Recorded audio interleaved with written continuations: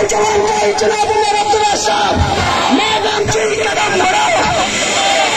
मरो वली मामा जी दोस्त, मरो वली मामा जी दोस्त, मरो शेर कश्मीर शेख मोहम्मद अब्दुल्ला साहब, मरो शेख मोहम्मद अब्दुल्ला साहब। जीत हमारी, जीत हमारी, जीत हमारी, जीत हमारी। मालवन का मालवन का खनौर का खनौर का बेगल का संदली का संदली का छंदगढ़ का और गरीब का छतरपुर का। जनाब मसूदी साहब, मजीद साहब लाजमी शेख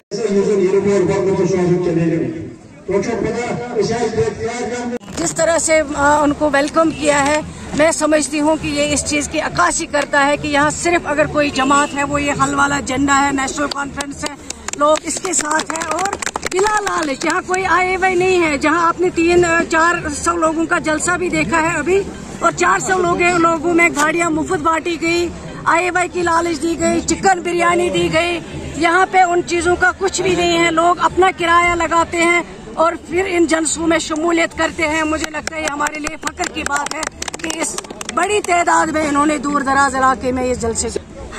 ये तो एक मान लीजिए कि जोक ऑफ द ईयर है जो आपने बात कही। बीजेपी के साथ जुड़ना तो सवाल ही नहीं पैदा हो सकता है, क्योंकि अक्सर बेशतर हमारे लोगों ने तकलीफें उठाई हैं, उन्होंने समझौता नहीं किया। जो आज अपने आपको बड़े सियासी लीडर और लोगों के हमदर्द बताते हैं, जब हमारे लोग हम सब जेलों में थे, नज़रबंद थे, और वही लोग यहाँ जाते थे, वज़ीर आज़म से मुलाकात करते थे, होम मिनिस्टर साहब से मुलाकात करते थे और उनको कहते थे कि हम यहाँ आपके साथ हैं, बाकी लोगों को जेल में रखो।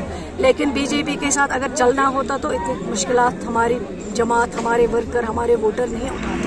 हम लोगों के साथ हैं, लोग हमारे साथ हैं, हम लोगों के लिए लड़ेंगे, लोगों के हक के लिए बात करेंगे और इंशाल्लाह मुझे यकीन है जिस तरह लोग जोक दर जोक, आज आपने देखा है एक जो एक्स MLA अपने आप को बहुत बड़ा तीस मार खान मानता है, आज उसके खुद के घर से लोग भाग रहे हैं, वो नेशनल कॉन्फ्रेंस में आ रहे हैं। मैं उनको वेलकम करती हूँ आपके इस प्रोग्राम के जरिए और अपने लोगों के जरिए, और यहाँ मालवन और सारे इन लोगों को लेके पालो से लेके शहो सचन जितने भी एरिया है उन सबको मुबारकबाद देती हूँ। मैम आखिरी सवाल ये बता, अगर असेंबली इंतखाबात हुए तो नेशनल कॉन्फ्रेंस कहाँ पर देखते हैं? अगर नहीं असेंबली इंतखाबात तो होने हैं, ये यहाँ के लोगों का जमहूरी हक है और ये जमहूरी हक किसी भी सूरत में इनको देना है।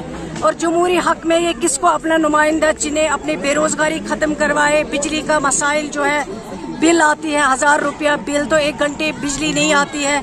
डेवलपमेंट का जो मसला है ये उसको हल अगर करना चाहे, इनको अपना जमहूरी हक है, ये किस लीडर को चुने, किसको वोट दे, किस जमात को लीडर बनाए, और इनको करना ही आज नहीं कल नहीं। डरते क्यों हैं? लद्दाख के लोगों ने साबित करके दिखाया है कि अगर यहाँ कोई जमात है, जब ये बड़े दावे करते थे कि लद्दाख में हमें यूटी दिया है, जम्मू कश्मीर से अलग किया है, लेकिन उन लोगों ने अपने वोट से जवाब दिया और नेशनल कॉन्फ्रेंस का। मैडम आखिरी सवाल की, जिस तरह उमर साहब ने भी आपकी तारीफें की कि हमें हौसला मिलता है सकीना जी को देख के, जब ये हिम्मत नहीं हारती, तो ये उनकी उन बातों से आपके हौसले में कितना इजाफा होता है? नहीं, ये तो नेचुरली है। मेरे लीडर, मेरे कायद अगर मेरी तारीफ करें, ये तो उनका मुझे लगता है कि बहुत ज्यादा सोच बड़ी है कि जो मैं इस छोटे से इंसान को मैं अपनी तारीफें इतने उन तारीफों के लायक नहीं हूँ, लेकिन उन्होंने अपनी जुबान से इतनी मेरी हौसला अफजाई की है। उससे सिर्फ मेरी हौसला अफजाई नहीं होते हैं, मेरे साथ जो ये लोग जुड़े हैं,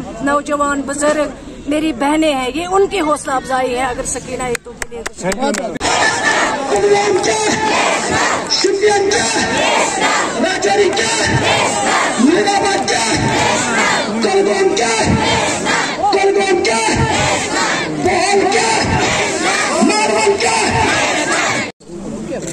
नेशनल कॉन्फ्रेंस जनरल सेक्रेटरी जनाब अली मोहम्मद सागर साहब,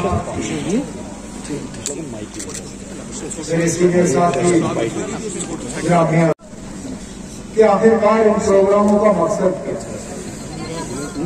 कभी हंदवारा, कभी कुपवारा, कभी श्रीनगर, कभी कुलगाम, कभी दमाल मंजीपुरा, रोज प्रोग्राम। जब इलेक्शन है नहीं तो प्रोग्राम करने का मतलब क्या?